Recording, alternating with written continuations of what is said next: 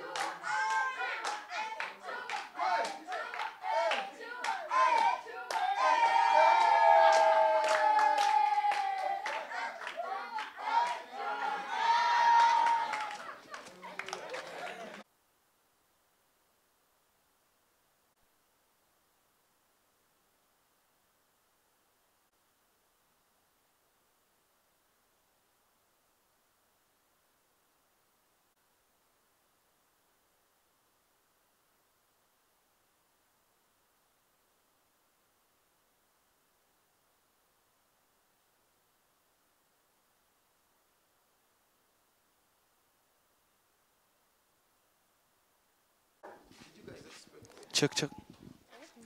No? Yes. Okay. Okay, let me first call. Parent, guardian, yeah, okay. Nange. Hello. How are you? Fine. Nange, mbadde manyi nkusanga already okasuka. Nakasukirawo. Teberamu. How are you? I'm fine. Hello. How are you? No, Gheto is so happy to see me.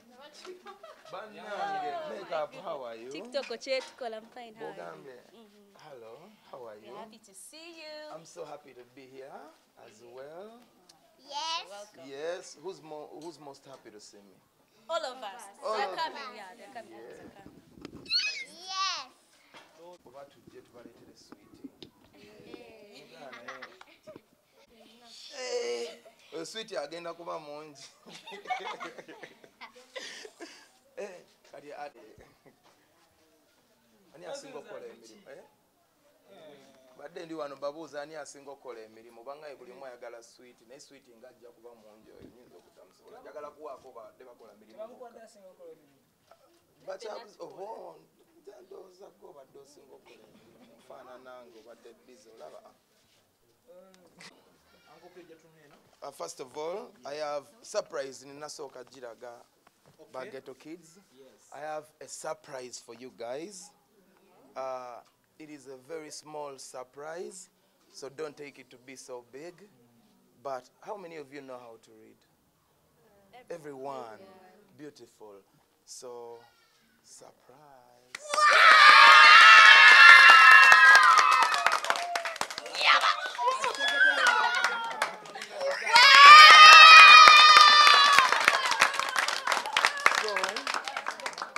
This is for you guys. Thank you so much. We're so grateful. Wow.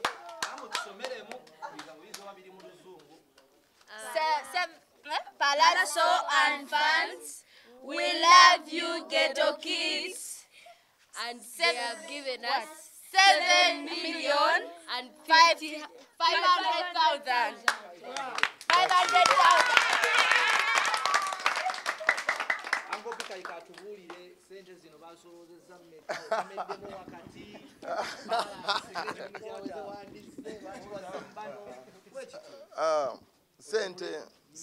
Sente zino najampinze ku challenge ya Davido nga njagala abantu basonde sente okujjayo emmotoka yange ya Range Rover nabagambye njagala $1,000,000. Sente zino abantu Davido we yaweereza sente ze ng'ewaffe tulina $5,000,040.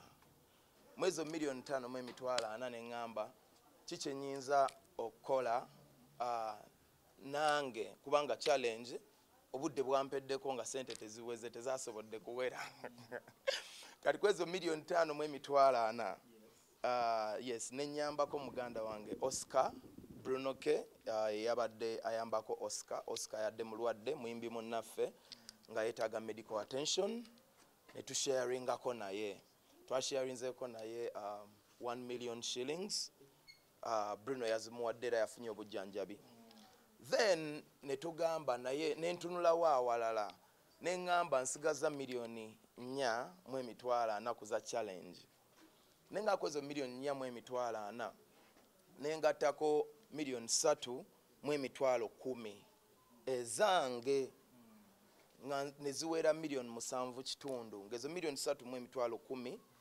neŋŋamba nange njagala nsiime abantu benjagala bempulira nti ndi faano waabwe olw'omulimu omulungi gwe bankoledde nga nze okunsanyusa then ne gwe bakoledde eggwanga lyange nga Uganda ba Gheto Kids triplets kubanga baana bato ate bazinyi balungi batunze Uganda ne bagitwala maaso ate ndi faano waabwe yes njagala okwebaza Davido ne bafaani be banjigiriza nti omuntu talina kubanga omuntu ne bw'aba alina ng'oyagala omusiima tolina oba alina si kikulu ekikulu kivuti okusiima is a natural act of life olina okusobola okusiima omuntu ne bw'aba mulamu omuntu tolina musiima nga si mulamu olina omusiima nga ki nga waali so nenfuna ekyokuyiga nti omuntu talina kubanga talina okusiimibwa ekyokubiri nenebaza nnyo bafaani bange kubanga banjigiriza nti omuntu talina kuba mufu okumusiima ekyokubiri ne banjigiriza nti ate tolina kubanga olina kinene okugaba kubanga sente zaabwe zazze ntonotono nnyo mu nusu 5 nusu 2 nusu 8 era baba bavumye ebintu bingi ne babajerega naye sente zokubanga zaweze million 5 mu emitwalo 4 bafaani bange banjigiriza nti omuntu tolina kuba ng'olina okugaba kuba bambi bagabye butono nenga bagabye abamu nyinza n'okuba mbasinga enfuna then nenjagala okwebaza sente ezo nange nsiime ba Gheto Kids nga bakyali balamu ate nga bakyaliwo kubanga ffenna tuli ba entertainers tuli mu covid tuli closed ate kati bo basomi also n'amasomero gaggaddwawo naye tukyabalaba abaana bangi eyo boononese ne bava n'awaka ne badduka but bo tukyabalaba bali wamu tetumanyi ngeri gye bakiyitamu naye balaga nti tuli wamu nabo tubawagira nnyo tubaagala bongeremu amaanyi tuyitemu eno embeera wamu nabo baddeyo ku ssomero badde ku stage batukolere bye batukolera obalaga nti tubaagala nnyo so toto nebeera 7.5 million era nga leero nzireese ozibawa okubeebaza obagamba mbaagala nnyo bagume bongeremu amaanyi basindike Palaso ne bafaani bange ako katono nga nako bwe kaze nga kawera katono naye ketusobodde obbawo okuva ku mutobo y'omutima gwange obbasiima ba triplets mwebale nnyo mwebalire ddala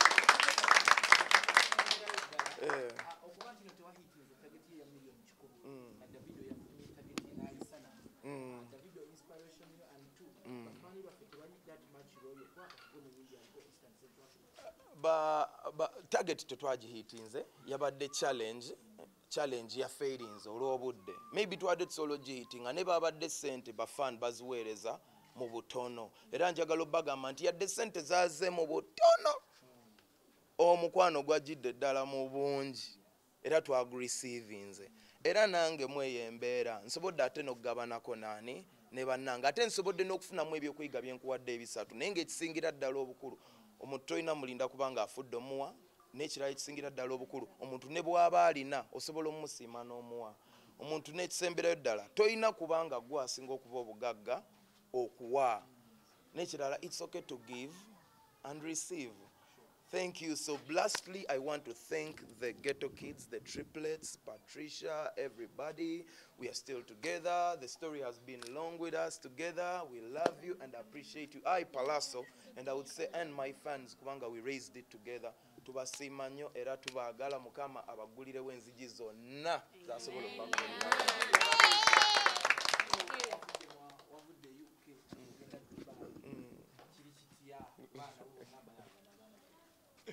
abanji mbu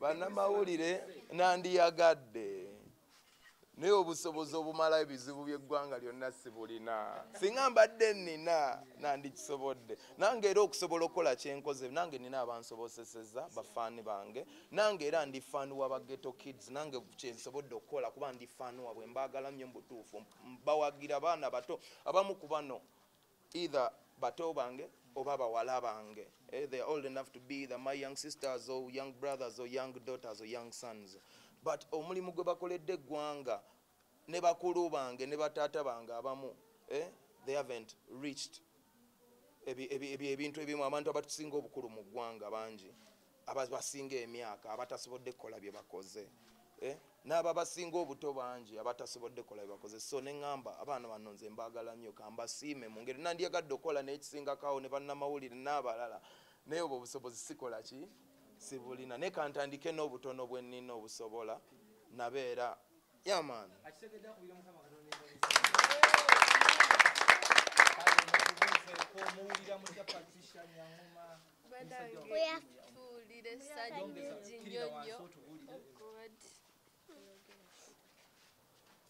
tuwulira essanyu lingi nnyo this tubadde kino tetusuubira batugambye Uncle Palaso was coming here to visit us naye tubadde tumanya ze tulabako babiki. This is really a very big surprise. Thank you so much Uncle Palaso and all your fans mwebale tukkiririzaamu nnyo. Let me tell you something, okuva ku lunaku olusooka Uncle Palaso has been omu ku bayimbi abali so supportive gye tuli nti yefa tupostinga video zaffe naye ye muntu buli video yaffe nagikomentingako ng'olabira ddala akuzaamu amaanyi. He always has that love kubanga abantu abasinga bamanyi nti Gheto Kids twakikuba nnyo because batulaba tulina ennyumba. They all think that tuli bulungi, we are well. Naye ffe tubeera wano ewaffe olumu ne tusula enjala olumu ne tulwala batubanja amabanja manager affe kuba ffe tetulina ba sponsors. Kye tukola is make dance ne tubeerawo nga ffe abaana nga bwe tuli abangi we mutulaba tulina okusoma tukola ki tuba tulwala ebifuba mba mpona olina akifuna n'oli aba awona n'omulala n'akifuna we batyo nti abantu abasinga tebalina obwo tebasa kirowoozaako nti bamanyi Gheto Kids they are okay kuba babeera mu kikomera naye tebamanya nti naffe olumu tubeera enjala. Manager waffe oyo gwe mulaba oyo mumulaba abeerawo nga talina yadde ekikumi natugamba mwe abalina sente buli omu yeesonde mu 10 tulabe nga tusobola okufuna ekyokulya kye tuli ewaka naye nti ebyo oba tosobola byogera mu bantu bo tebabimanya just baba balaba bulabi. Thank you so much Uncle Palaso for loving us ever akugamba. He always tell us natugamba banaye Patricia nakubirako nagamba musome mukole kineno atuzaamu amaanyi akutuza wansi nakubulira nagamba I'm so proud of you ebintu byemukola binene biki nowulira nti you're loved, you're always loved. Thank you so much all fans of Palaso. Nange webale kutwagala. This is really a very big surprise. Thank you so much. Thank you. No, it's okay. Thank you guys for loving and supporting me. It's okay. Just give me big group hug. Yay! We are family.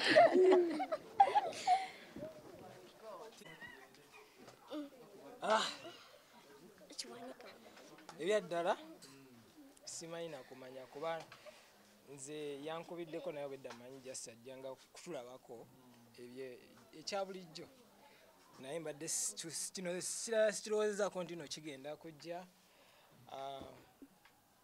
Essanyu amaziga baga essanyu simanyi ndi happy nnyo nitaki ne story ne Patricia ekintu kyayongeddwa naye mwampaddeyo mbadde suubira nti binaayita ku mawulire naye biyise tetulina kyakkola.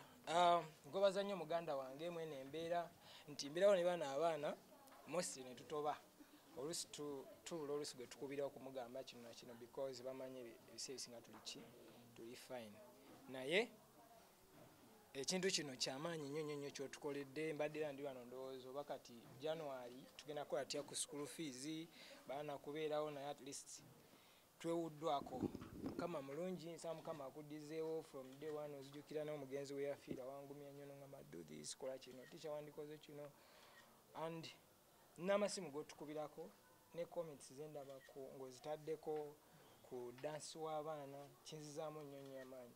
Maybe goyinza okulaba nga kitono nnyo nti akantu kano naye katugizaamu nnyo amaanyi. Tuyanziza nnyo tweyanzeege. Mukama akuddizeewo nnyo ne bafans bo era kati nabo kyemmanyira bafans baffe right now. Siina bingi nnyo byakwogera naye ndi musanyufu nnyo muganda wange nnyo bakwasi balalaga ssanyu naye kino kyamaanyi nnyo kyotukoledde mu ono covid nti bantu bangi